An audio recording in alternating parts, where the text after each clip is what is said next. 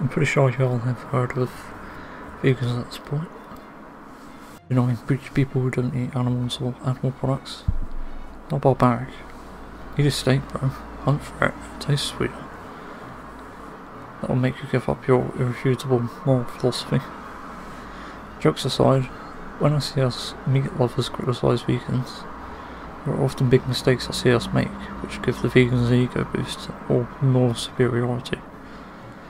First, interesting fact about their cult, they follow this definition of veganism from the Vegan Society, which in short the definition says to avoid animal exploitation, cruelty and death as far as is practicable and possible. Absolutely disgusting. Imagine not exploiting, abusing or killing animals. Why can't they be normal and just forget they have empathy or sympathy? Okay, so the first problem I see meat lovers do in debates is don't force your belief down my throat. Or down our throats. It's important to note that force is mass of an object plus acceleration. By my calculation, vegans have the biggest objects of them all, which is trying to take away our meat. The acceleration of their beliefs is about 40 words an argument, which makes that force 0 out of 5 steaks. I can't eat a steak with them telling me how to live my life. Fuck, that's like telling a school-year bully to stop bullying children, because they said bully children who are out-exploited and abused by bullies will suffer and later develop serious mental health and self-esteem issues. The next problem argument I see from meat lovers is the gotchas. I see the argument that vegans use slave-made products, which is true. I think that's something both vegans and meat lovers like us love too.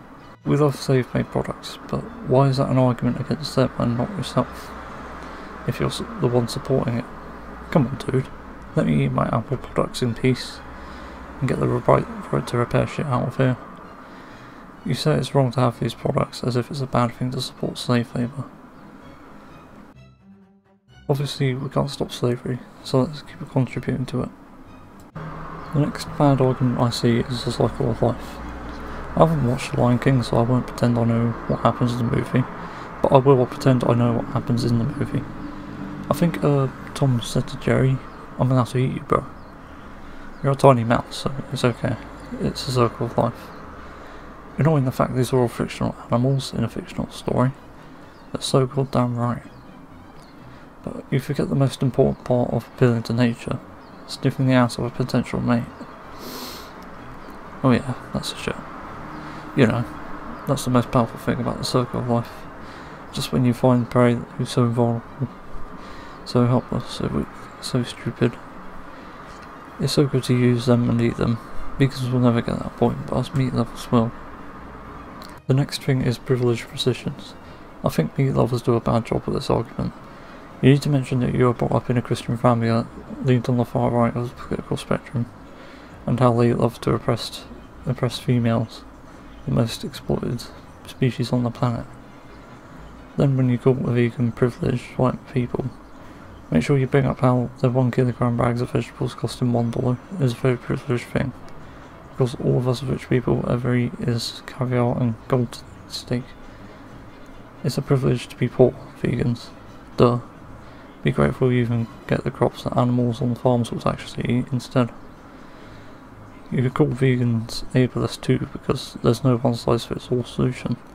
There's no such thing as troubleshooting, just eat meat. Another thing I see meat lovers doing wrong is reducing your meat intake. No, increase. Ignore the carnivore dieters both saying they feel ill on this diet. They're not true carnivores. I'm a true carnivore. Never get sick. It's probably all that cooked and washed meat they eat that gets them sick. The only true way to live is by giving into your primal instincts, like salivating at prey, getting scared by thunder and lightning, tearing up meat with our teeth, and fear of insects and tigers, not paying our taxes, and our fight or flight response. And also breeding all those deadly viruses in factory farms so alpha males like me can get stronger, is exactly what the nature we need to live in to survive. The next thing is something meat lovers don't mention enough. Vegan supplements are just a waste of time, bro, dude. 1 minute out of your day to take 1 or 2 supplements that you either swallow or chew. 1 minute out of the 1,440 minutes a day we have.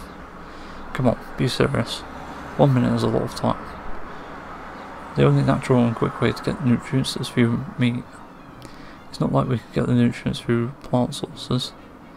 Why would you waste your time with a supplement when you could waste time telling a preachy vegan to eat a steak, bro?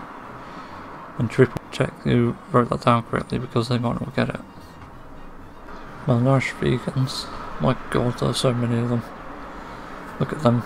They eat meat. They look like bones, but when they go vegan they suddenly have all this fat that definitely isn't muscle. Even if it is muscle, look at those pecs. Dude, that one on the left is 2mm shorter than the other one. Must be a deficiency. I know what it is. You require more Vespine gas. Plants feel pain. Ignoring that hundreds or thousands of plants animals eat to grow, so that I pretend I don't see, plants do feel pain. They have a reaction to when they are injured through a kitchen knife or mishandling. Hey, don't hold the carrot at its base. Hold it by the groin. Also, when you slice through an onion and your eyes begin to water, that's you crying because you can't bear the guilt of cutting an innocent little onion. It's not the same as cutting an animal's throat, though, because the animal feels less pain only because I say so. Plus, plants are more vulnerable than animals, so eat the ones who eat the plants, which is the animals. You need to make sure you provide no evidence, especially for health and environment. Usually the only way to convince someone in an argument is with an argument that sounds good. For example, meat is good for you XD. God, that makes me want to eat some KFC from the trash outside of it. Just pick up the stringy used bones covered in someone else's saliva and use lemon wet wipes. When a vegan uses evidence, you give them a convincing argument like the one above, because you can't refute them. Alternatively, you could try to get them to connect with the animals spiritually. Tell these extremist vegans that you are able to contact the dead animals, who are able to give you consent for taking their life abruptly. It's a bit like the existence of God. Is only true if you make it up. Uncle's farm. Another point vegans won't understand that meat lovers don't explain enough. It's okay to do bad things to someone if you treat them nicely. Sadly, a lot of meat lovers, like I, don't say this, and vegans miss the point as a result. So whilst you can treat slaves well, you can also keep them as a slave. And there you've just beaten vegans in a debate. Meat tastes good. Again, meat lovers fail to make a point in this argument, because all vegans will say is, yes, of course it tastes good. Usually that's because of seasonings. What they don't know is that there's more than just meat. There's milk, there's eggs, there's your own urine. Those taste great and provide excellent nutritional value, and reduce our life expectancy. Those are all we need to live.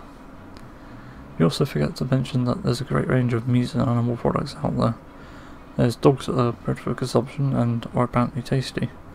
The street is just roaming with tasty subjects for all free range. Like most things, pleasure is justified when there's severe amounts of pain or immorality.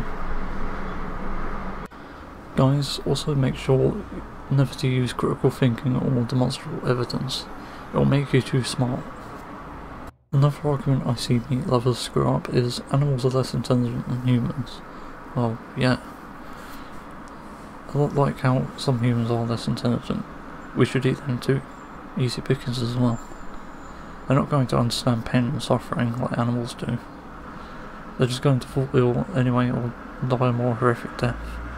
It's not like they have a brain or anything, like us superior meat lovers. Plus, God put animals on the planet for us to eat, ignoring the thousands of edible plants that God put there. And how do we get the meat we love? We hunt.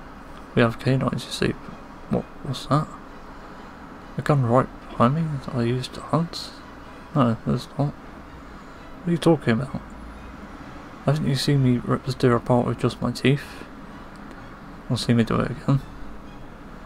Wild animals suffer in the wild too, you know. I know it's not related to veganism, but I thought you should know. Why are vegan products named after meat products? This is one vegans cannot answer. Obviously it's because of their predator instincts, like a placebo. They want to believe they're eating meat, so they call it meat to convince themselves it's meat. How did we not realise this sooner? Jeez. What they're doing is like drawing the Mona Lisa in a different art style. It's so wrong to deface an original like that. It doesn't belong to you, and you shouldn't call it Mona Lisa because you're trying to reference it. Therefore, it's not the same as Mona Lisa. There can only be one Mona Lisa. The same way that there can only be one corporation to rule them all. Right, so I think we've beat vegans. No more of their stupid marches or campouts. No more cult-like behaviour, no more activists. They are defeated. Wait, hold on a sec. Vegan just responded to me. What? What about animal sentience? What about how you would feel if you're in their situation? Oof, guys, I don't know. This is a lot to argue against. I don't feel so good. Is that guilt? Is it guilt that I feel?